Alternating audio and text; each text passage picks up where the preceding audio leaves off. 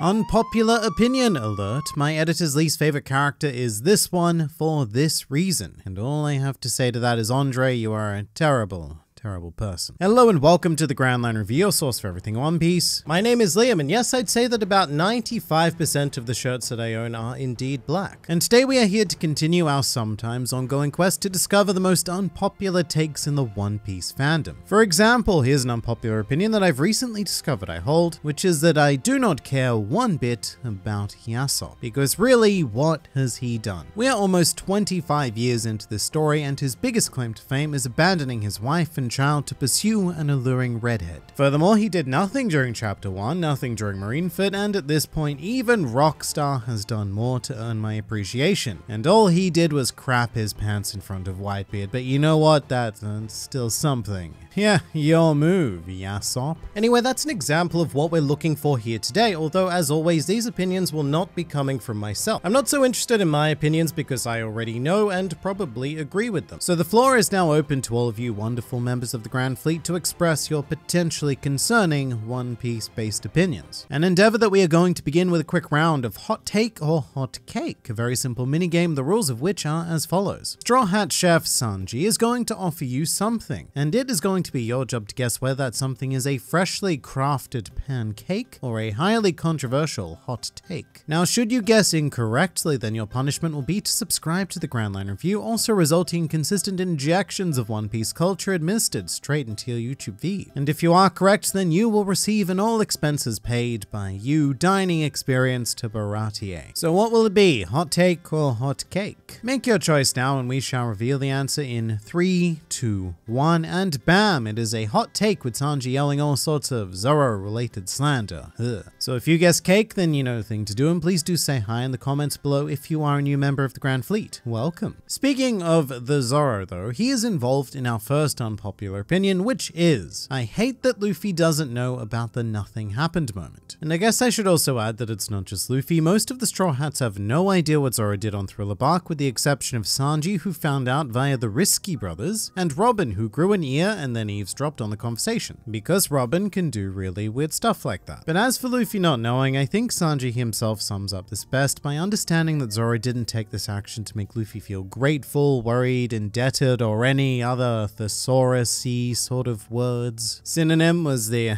word I was rather ironically looking for there. And that's why assumedly both Sanji and Robin are playing along with the whole, oh yeah, well, I have no idea what happened either sort of game. And in the end, let's remember that this moment is called Nothing Happened, and if Luffy were to find out that perhaps something did indeed happen, then it kind of defeats the spirit of nothing happening. And we may as well change Zoro's dialogue to something happened. Kizaru is the strongest admiral, he just doesn't care to put in the effort to show it. And I honestly don't know how to feel about this one. Whenever I think about the admirals, Kizaru does get neglected in my mind thing because of exactly what this commenter is saying. He's very aloof and we have yet to see what really, makes him tick. Right now he's very much like the guy at work who, to be fair, does his job perfectly well, but it's pretty obvious that their true passions lie elsewhere, which we can see in Kizaru's permanent blank stare off into the distance. And just what is he looking at? Could it be justice? Is it a banana? Is it justice in a towel holding a banana? All very good guesses, but sadly, we will never know. But whatever it is, it's distracting, very distracting, and prevents Kizaru from really having that critical mass of Sakazuki-style drive. And we actually have more than one Kizaru opinion this time around, with our next one being, observation Haki won't work on Kizaru. I mean, if they can react to the speed of light, they literally are on par with DBZ, which is impossible. And I would agree with you, but here's the thing. Just because Kizaru may or may not be able to travel at the speed of light does not mean that he can actually react at the same speed. If someone goes to attack Kizaru, he's still going to have to go through the same comparatively slow process of human thinking before deciding to use his speed for, well, whatever purpose. Think of it this way, his actions can be performed at the vaguely defined One Piece world speed of light, but his nervous system is still going to function much like anyone else's. Maybe even worse, because for a man who can move at light speed, he has probably the slowest functioning brain of any character in the series. Whitebeard's death was sadder than Ace's, and well, I actually agree, but then again, I'm very much being on the record as not having been,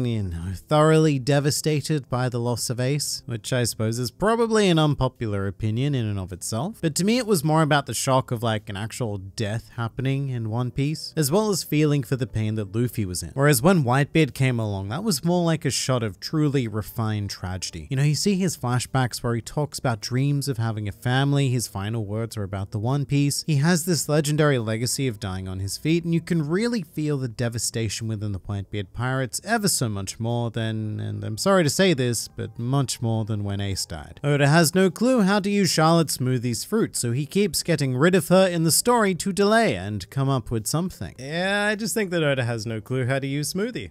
The fruit is actually terrifyingly versatile, and Oda is crazy creative with stuff like that. It's just that the fruit ended up with a bit of an unfortunate character. I mean, I'm still personally holding on to hope that Smoothie might have something, maybe anything to do in Wano. But then again, she's also ever so far down the list of priority characters that I have made peace with the idea that she may just disappear and remain unexplored. Which, yes, is a shame because Cracker and Katakuri, they got their moments, and all of Kaido's officer dude guys have also had some decent action. So Smoothie might just end up being the forgotten commander. It pisses me off that I don't know why Kinnamon's hair went from blonde to black. A fair question, but what I'm more curious about is which one of them is Kinnamon's natural hair color. Like, was he born blonde and dyed his hair black to be more respectful and samurai-like? Or did he dye his hair blonde to really amp up his naked street punk vibe? Was this like Kinnamon's edgy rebellious phase or something? I didn't know Kinnamon was 26, that's crazy. I always thought he was in his 30s for some reason. So the reason why you thought that is because Kinnamon is actually in his 30s, so don't doubt yourself, you were correct all along. According to the One Piece Vivian data book, Kinnamon is 36 to be precise. However, he was shown at the age of 26 at one point in the Odin flashback, so maybe that's where the confusion stems from. By the way, while we're here, can we just talk about unrealistic body standards? At the beginning of the Odin flashback, Kinnamon is like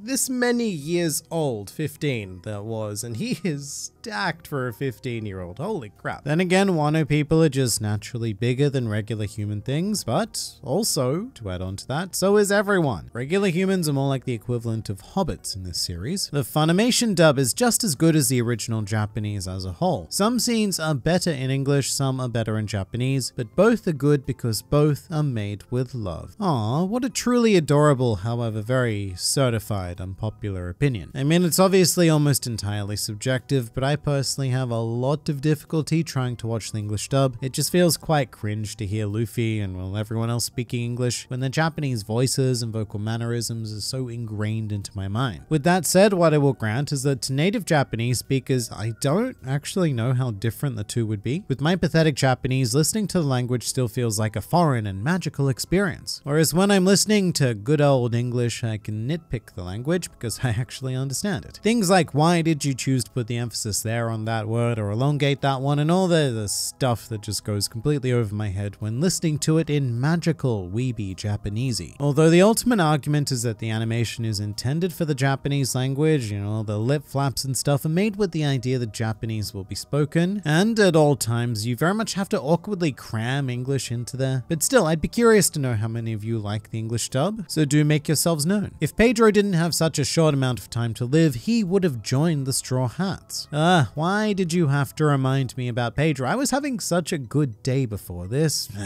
In any case, I don't know about this. This question will probably become much clearer once we have a confirmed answer to the whole Carrot joining the crew idea, because if Carrot doesn't join, then I don't see any scenario where a surviving Pedro would have. However, if Carrot were to join, then that would be directly picking up Pedro's will, meaning that Pedro, in another universe where he did live, well, he may have stood a decent chance. Either way, here's a more fun question. Who would you rather have join the Straw Hats, Carrot or Pedro? This might be very unpopular considering the global character poll results, but I'm actually going to say Pedro. I really loved his paranoid, violence-first, minky quirks, and I think he would have fit in quite well. Elbaf has been talked up for so long that at this point there's no way it can live up to expectations when the crew finally gets there. Yeah, like honestly, I'm starting to get that feeling as well. Because here's the thing about Elbaf. This eventual arc can go in one of two directions. Either Elbaf becomes a short stop to bridge something bigger, sort of like how Zoe acted to Whole Cake Island, thus disappointing people because it was a short stop and not this like big epic adventure, or alternatively, it could become its own substantial, big, epic adventure, and in which case it would risk potentially ending up like Fishman Island. And I bring up that direct comparison because Fishman Island is probably one of the biggest victims of of One Piece hype, if not the biggest so far. The island was mentioned in East Blue, and the Straw Hats were always actively gunning for it in some way that they don't usually do for other islands. So once we finally got there, yes, it was beautiful and amazing, but it was never going to live up to the hype and expectations that we had built up over like a decade for it. And that's before we consider factors like Hody and, well, with more Hody. So Elbaf could end up in a similar situation, and I actually hope it ends up being a shorter experience. Smoker being left in the dirt in terms of power was a really bad decision by Oda and has ruined any chance of a satisfying climax to his and Luffy's rivalry. And the question I have in response to this is, were they ever really rivals to begin with? And the answer to that is maybe. Smoker did set out to pursue Luffy in the same sort of way that Garp was said to chase Roger, but at the same time, Smoker has never really shown the sort of dedication we're looking for on that front. I mean, during Alabasta, he just disappeared for the whole climax. And whilst he did indeed talk big about meeting Luffy in the New World, well, we all know how that turned out, don't we? It's an interesting question though, because there are times when Smoker feels a bit half-baked, and not like baked in a smoking related sense, which would be a clever pun, but more like a bread baking metaphor. However, if you wanted to be super wanky about this, and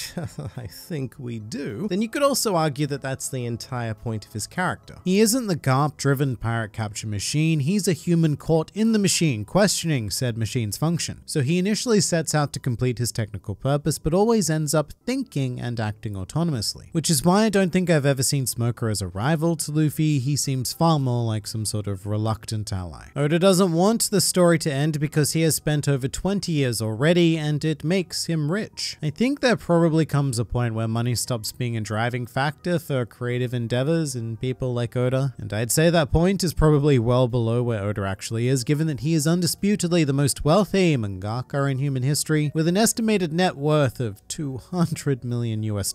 So maybe I'm just incredibly naive because I'm not wealthy, but surely at that point, money is not the driving factor to continue to work yourself to death. Zoro can actually hear the voice of all things more than anyone, and they tell him which direction to go. So I think you, dear commenter, may have confused unpopular opinions with crazy theories, but yeah, sure, why not? It's a fun idea, and I guess it also touches on the concept that Zoro's internal compass will be the key to ultimately discovering Laugh Tale. Another crazy theory. But at the same time, it seems like the sort of stupid thing that Oda would do. You know, we get the precise location from the road poneglyphs, but even that is not enough. And then all of a sudden, Zoro accidentally discovers the One Piece. Yeah, it works. Shiki could solo anyone alive right now. Nope. And if you'd like to examine some more unpopular opinions, then do check out this playlist of wonderfully controversial takes from our very own Grand Fleet. Lots of fun to be had, so I look forward to seeing you there.